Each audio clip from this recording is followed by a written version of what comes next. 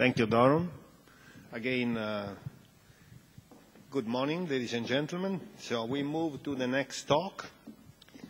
Is presented by Sven Ruhle. Is correct? Correct. Yes. From Bar-Ilan University. And the talk is titled Recent Advances in Quantum Dot Sensitized Solar Cells.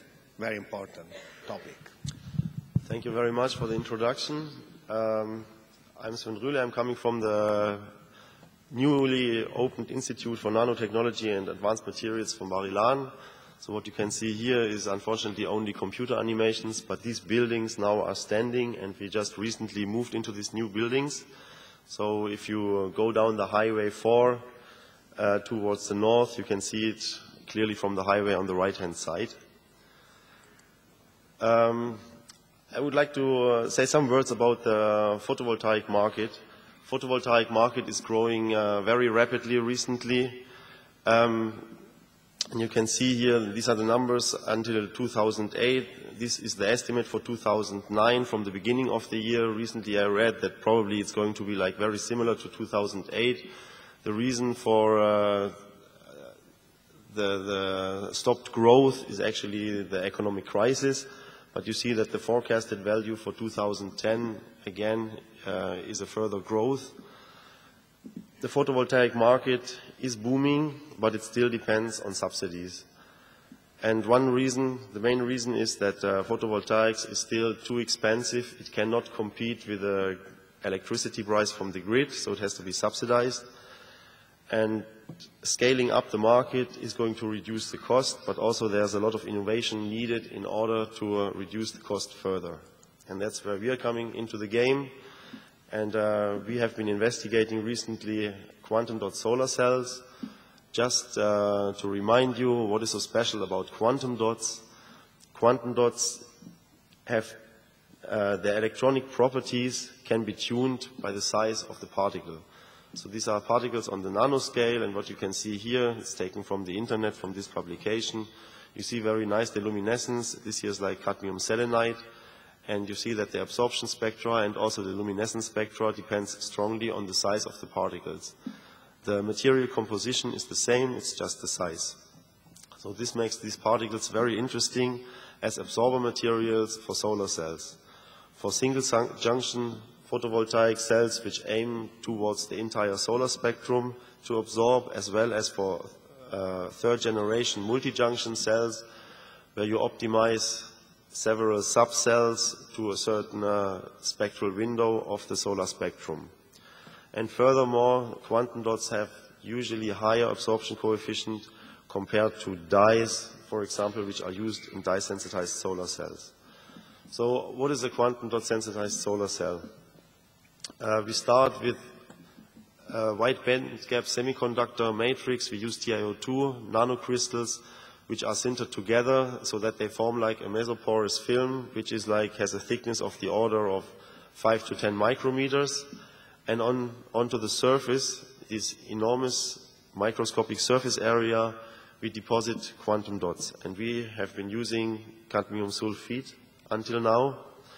The whole thing is deposited on a transparent conducting oxide, so you shine the light in from the left side, and the thing is immersed into a redox electrolyte, which is connected to a platinum counter-electrode to close the electronic circuit. Here below you can see an energy band diagram of the whole system. So you see here the conduction band, the valence band of the titania. You see here the quantum dot with its ground state and its first excited state.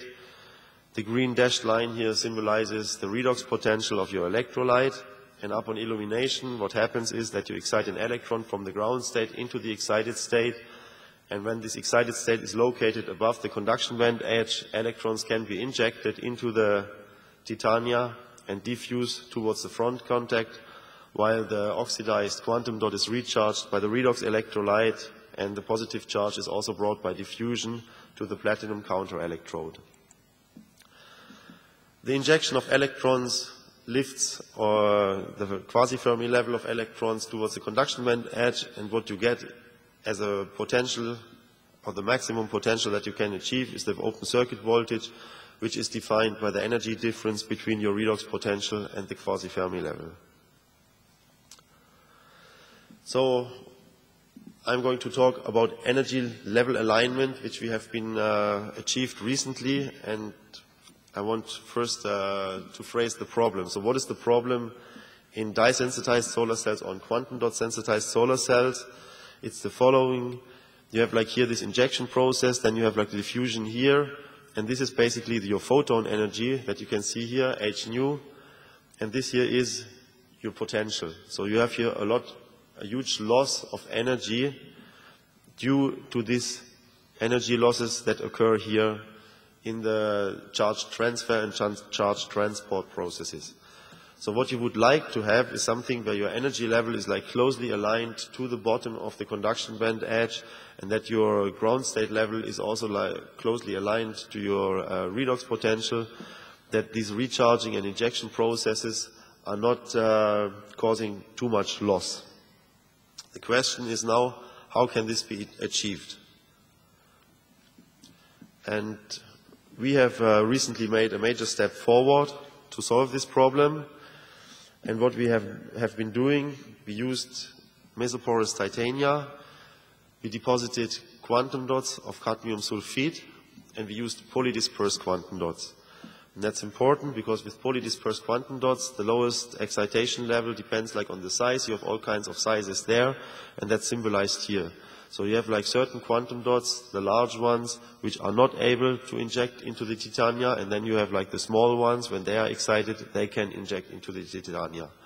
So if you find now a way to shift all these energy levels up and down, you will see like a shift of your onset wavelength from where you see photovoltaic action. So in this case, where everything is shifted down, you need like this photon energy in order to see photovoltaic action of such a device.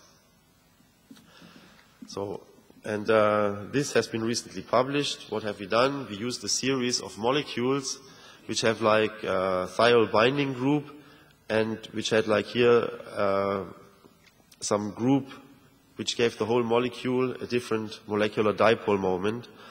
And we were measuring the photovoltage as a function of the wavelength. So we started scanning the wavelength at 600 nanometers, and what we saw was that the onset of the photovoltage was strongly dependent on the dipole moment. So if we define here the onset of the signal as 20% of the maximum signal we measure, and we plot that versus the dipole moment of these molecules, we find here this linear relation. So we see that the OCH group is basically causing a photovoltage onset at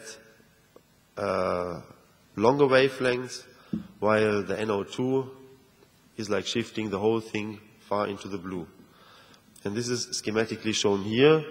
So actually, we could use these dipole molecules in order to shift our energy levels up and down with respect to the titania. This is now a little bit surprising because we are not modifying the quantum dot titania interface. We are just absorbing these molecules on the shell, on the outer surface of the cadmium sulfide, and these molecules are also not binding very well to titania. So we know that we are just modifying the outer surface of the cadmium sulfide quantum dot. If you look into the photocurrent, we see basically the same trend. We also see like the highest photocurrents for the OCH derivative, and we see lower photocurrents for more positive dipole moments. One exception here is the NO2. And with the NO2, we were also measuring on flat samples the contact angle, and we found that the NO2 is strongly improving the wetting behavior. So you can imagine that your photocurrent does not only depend on the energetics, but also on the wetting of the whole thing. And that's why we believe the NO2 is not on this linear trend line when it comes to the photocurrent. So how do we explain this now? As I said, we have like here our dipole molecules, we have like here our quantum dot, and we have here like the titanium nanocrystal. And our current understanding is that we are basically inducing an electric field over the quantum dot, which is responsible for the shift in the energy levels, which is like schematically shown here. Here I have the local vacuum level, here I have the band edges of the titania, here I have the electric field over the particle, and if the field is like pointing in one direction, the energy levels are shifted downwards. So if I have like excitation here, it's not enough to inject like the electron, which is this red thing here, that's the electronic wave function. It's not enough energy to inject it here, while in such a case, where the electric field over the particle is like in a different direction, we can basically inject electrons from the same electronic level into the titania. And that's a very important step forward in order to optimize quantum dot sensitized solar cells and not to lose so much energy in the potential. That brings me to the summary. Quantum dots can be used to sensitize nanocomposite solar cells. The energy level alignment is a prerequisite to increase the cell efficiency. And molecular dipoles, we have shown that molecular dipoles are very useful to tune the energy levels with respect to the electron conducting media, with respect to the titania. And I thank you for your attention. Thank you very much. Very interesting talk. Any questions? You're using a platinum counter electrode just for basic studies, but for practical application, can you consider to a cheaper material? We have performed this work with polysulfide electrolyte. For polysulfide electrolyte, it's always very difficult to find good counter electrodes. We performed this work with a platinum counter electrode, which is not the best for the current. However, it's basically bad for the fill factor. So with the platinum counter electrode, you cannot get a good working solar cell. We are working on better counter electrodes, but electrodes which perform better are usually not stable. And that is also a subject of research. Thank you. I don't see any other questions, so we thank again the speaker, and we move